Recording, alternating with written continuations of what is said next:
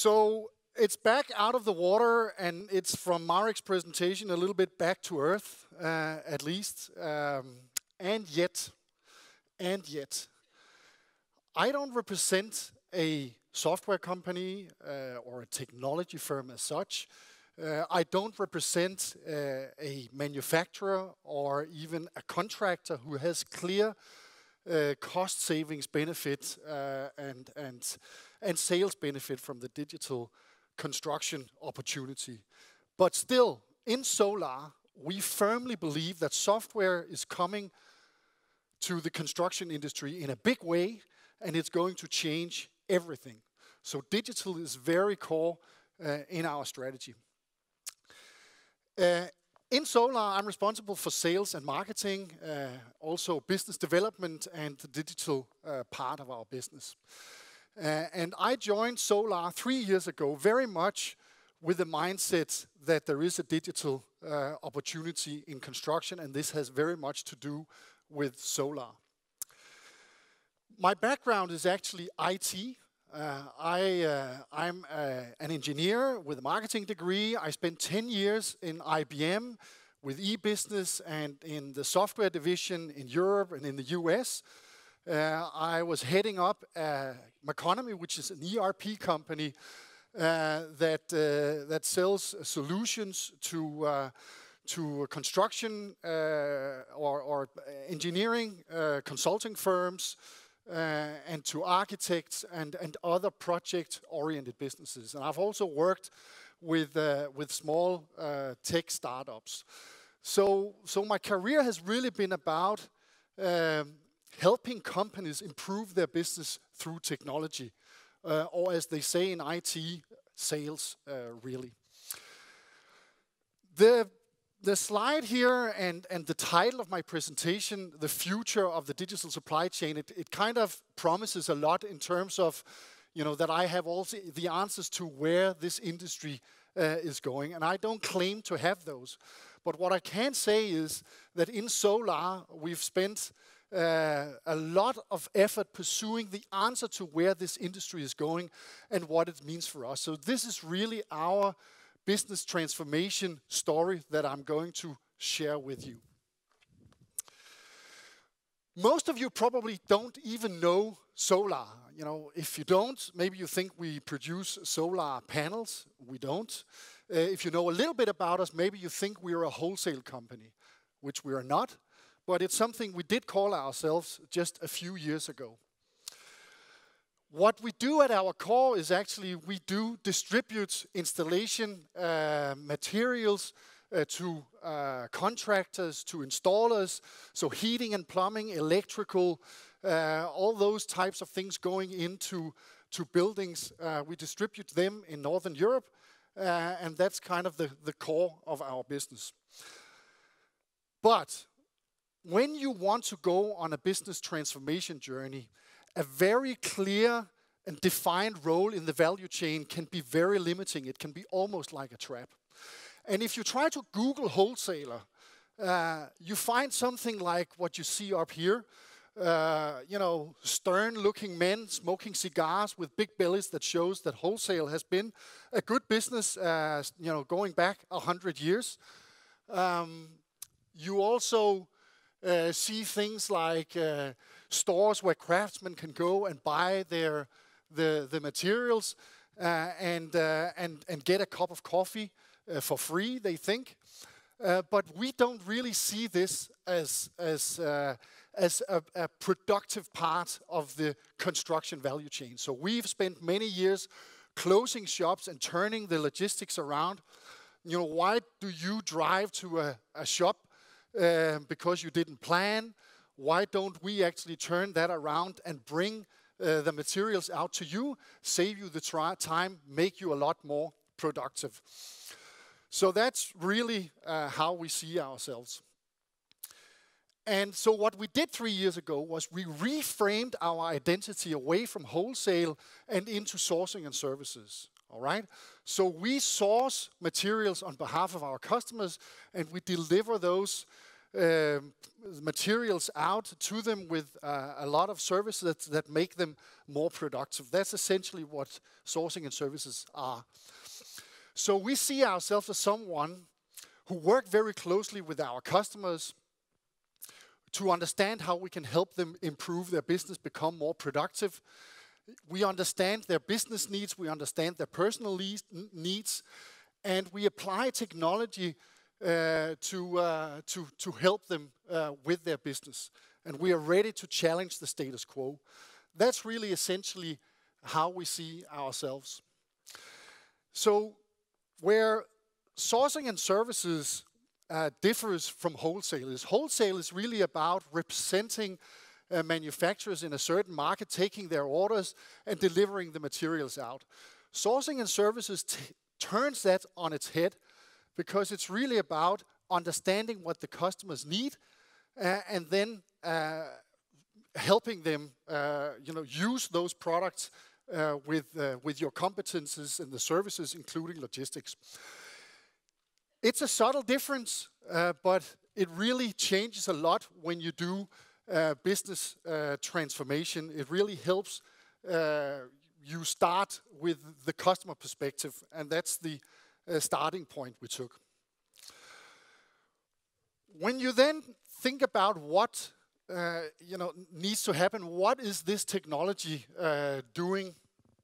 What's the opportunity and what's the challenge?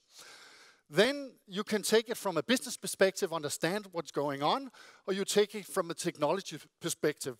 So let's start with that. You've seen many of these things today already, but let's start with looking at what technology does and how that comes a little bit closer to business. So at the core, you have basically the notion that processing power and data storage and bandwidth is just accelerating, based on Moore's law, the fact that the capacity doubles every 18 months. And that's a development on an exponential curve. And I don't know if you've heard about the story about the drop of water into a stadium. Who knows about that story? I'm sure we'll have the answer soon, but it's a great way of putting perspective on what this exponential development, that everything kind of based on silicon and on IT is driving right now. So the story is that you have a stadium, a soccer stadium, which is solid. It can contain water. And there's a drop coming down once every minute. But each time the drop comes down, it doubles in size. Okay? So every minute, twice the number twice the amount of water that you had prior. So after 5 minutes, it's about 60 drops. It's the bottom of a cup. So how long does it take before the whole stadium is filled up with water? I think we had somebody over there who knew the answer. But what do you think? Who wants to give a guess?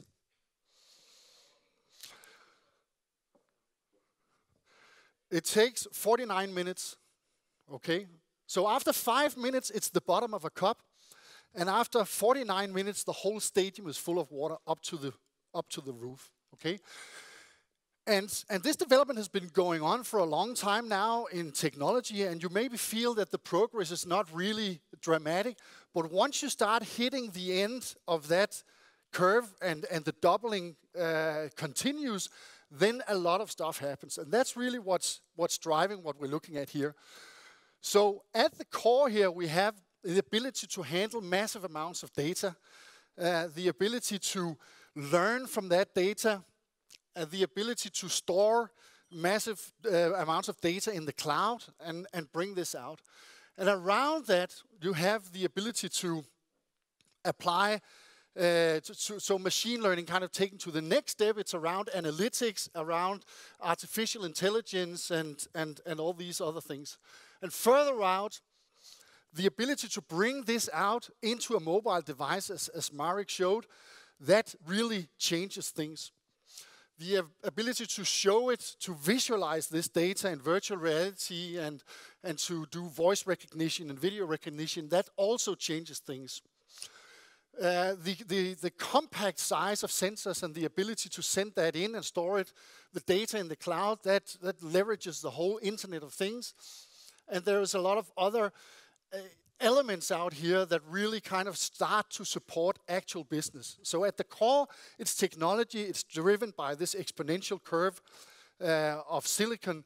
And at the outer ends, we're starting to get close to business. Who in here has heard about blockchain? Who knows what blockchain is? That's about maybe 5% of the audience. But blockchain is a technology that's also going to disrupt, the finance industry, and is going to support new ways of contracting in our industry here. So there are some technologies here at the cusp of really becoming real business. So we looked at this when we started our transformation here. And then we thought, let's take this out a little bit further.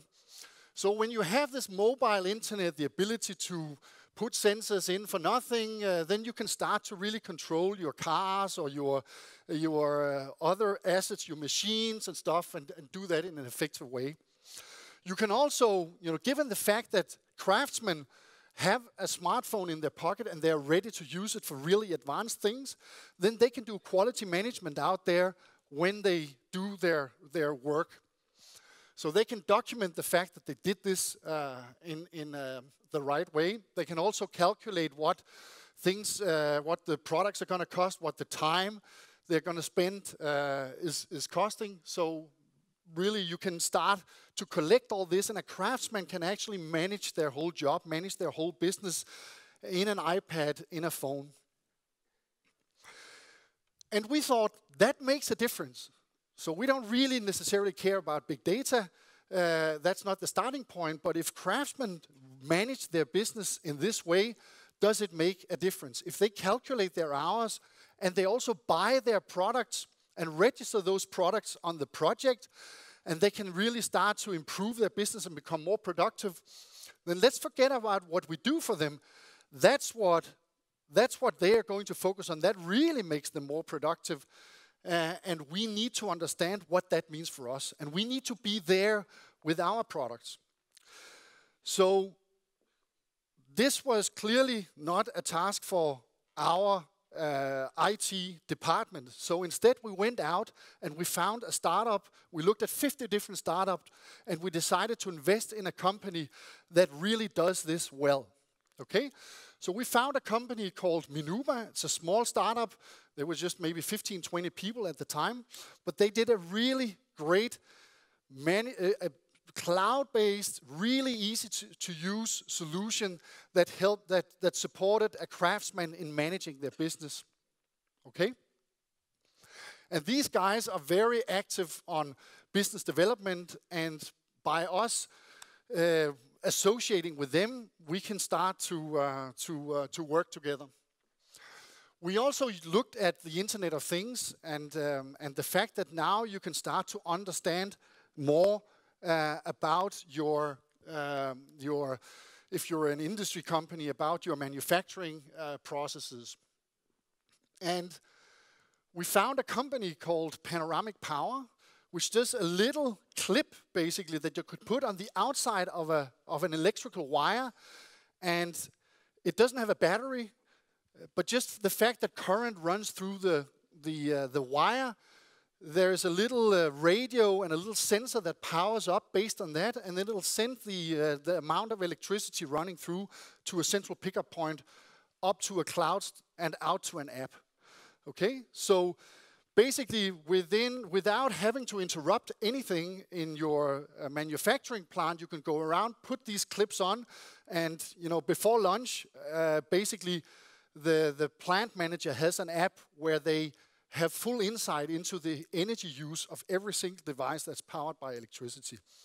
We thought that was disruptive, and it would open the eyes of customers on the journey of Internet of Things. It doesn't start with everybody buying the latest Internet of Things device, but it starts with understanding what actionable insight means in terms of improving your business, and this was a good way in to that.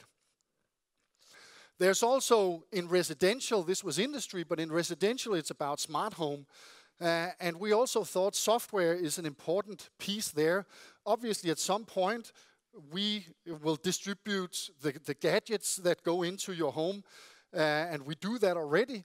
But software is going to have such a big impact. We went out and looked for companies that work with this, and we found in Norway a small company that does a software platform that actually does the intelligence of smart home. So it's a cloud platform, it's an app, but the app can be tailored so an energy firm who wants to deliver a smart home service on top of the energy, or a phone company that wants to do something similar, they can work with Viva and they can get into the market very quickly. And we thought that was a good go-to-market model. And we can really understand, how the smart home business develops by working with them. Then there is, products as a service, energy as a service. That's also an area we've been looking into, and especially around photovoltaic and energy storage. That's going to change the business model of solar energy.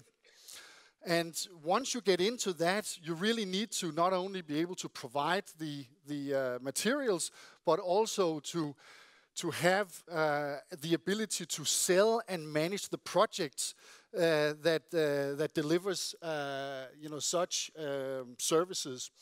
So we bought a company that does exactly that. Around augmented reality and e-learning, there's also a big,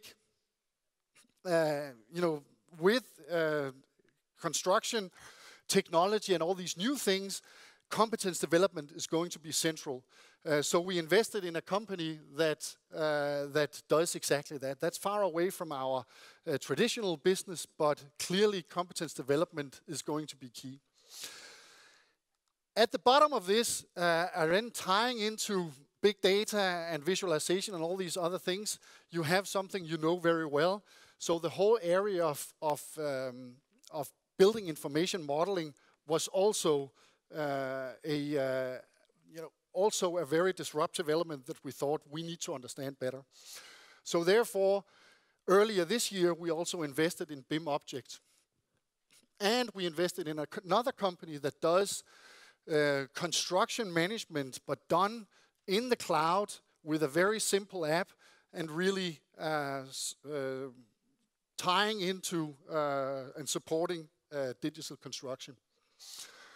So, with this, we really got access to a lot of knowledge and a lot of strong and business development capabilities.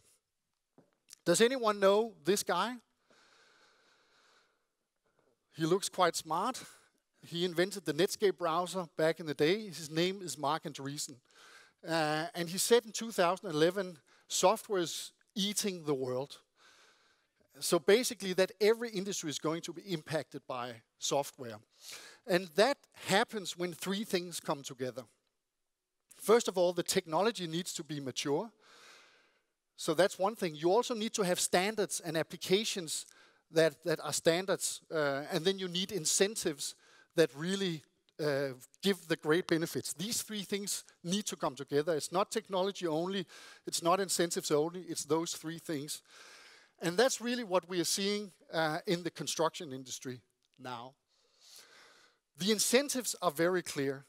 The productivity development over the last years, when you look at manufacturing, they've been going up by a factor of 1.7, while it's basically going backwards in construction. So output today for $100 worth of effort is lower than it was. There are many things playing into this. And we've heard a lot about these things today. And the thing is that when you look at our value chain, it's really a set of very discrete disciplines that are not working well together, right? So they're disconnected. But on top of that, there is a lot of conflict in the value chain, all right? So people are are basically fighting. It's kind of a zero-sum game. You make wins based on other people's losses, right? You come in with a low bid, you win the bid, and then you make your profits on the change orders. And this is not really the whole complexity. We are down there with distributors, and you know, the manufacturers are there as well. And there's again not a lot of incentive to collaborate, and a lot of fighting going on. So the key central actor kind of managing this is a contractor. And in construction, you know, it's all about building, and Lego is a lot about building.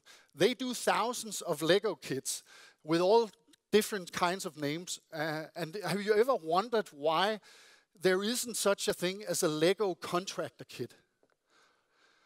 So basically, the problem is it would look something like this, because contractors are really subcontracting a lot of the actual building.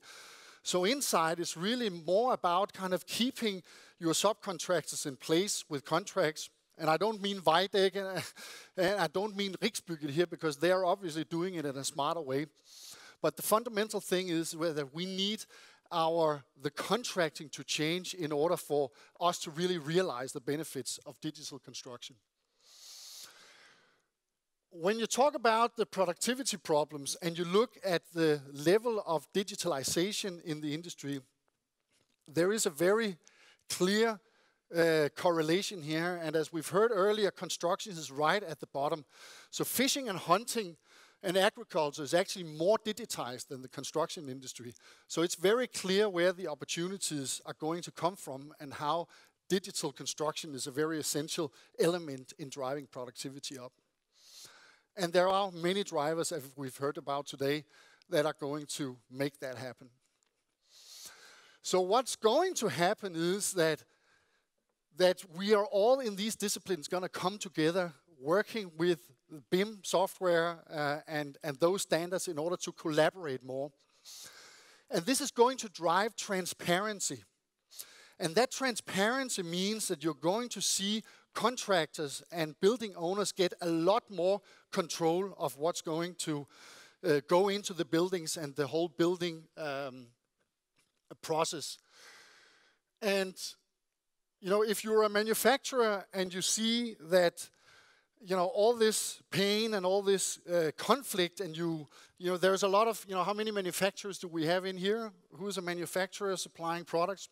How many of you see BIMobject as an opportunity to actually skip over all this pain and all this struggle and get straight into the realm of the building owner and the contractor, basically skipping over everything?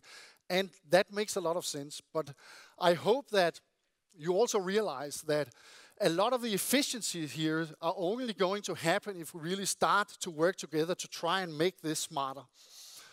Okay? And when you look at digital construction and you're a company in that value chain, then it may seem like there is a lot of threats, but we also see there is a lot of opportunity. The fact is that with all this digital, in the end, there still needs to be products supplied, and there is an opportunity here around that. So you still need to find your product, you still need to do your marketing, you still need to buy the product, you need to collect them. You don't want 100 different trucks arriving, you know, with deliveries. You want these products to be delivered in an intelligent way in order to support your better processes. So all these things are going to happen. And for us, we see the opportunities that with this network of companies that we've now associated with, we see the opportunity to make this happen in new ways. So having at the core, or at the bottom there, you see how Solar we have strong competencies on some of these elements. BIMobject has other strength, Genie Belt has strength around project management documentation. So the notion, you know, that you have a model and you can integrate that model with the plan And that plan sits in the cloud, and it really coordinates, or gives you a sense of where is this construction project at this very moment. So connecting the model where you have your products, right, and you have the structure of the building, and you have your plan, you know actually when you make that connection, when every single building component needs to go where in the house and which team needs it at what time. So for us to have that information, we can really start to deliver products and apply our logistics in much more intelligent ways and supporting productivity. And I was really blown away by the presentation this morning about BIM.com, about the lists, and about spaces and opening the API up, because that really opens the door for small startups to tap into this and really deliver enterprise strength services. And I think that's really going to be disruptive for the software industry or for the construction industry, and really accelerate this digital construction opportunity. So we are very active on driving business development with these small startups. And this is becoming very concrete business to us in a bigger way. So my message to you is really that as we see the technology is here, I mean, we have also the standards and we have the incentive. There's so much money to be made for this to get into construction. And what I want you to leave with is this is ready to pilot now. We are seeing the first movers really adopting this BIM and all these pieces are coming together. And we've seen today on stage contractors, local contractors here who are actively doing this. And it's really a question of making the decision to step into it. So that is my final message to you. Go and pilot, and let's work together in order to make this a reality. Thank you.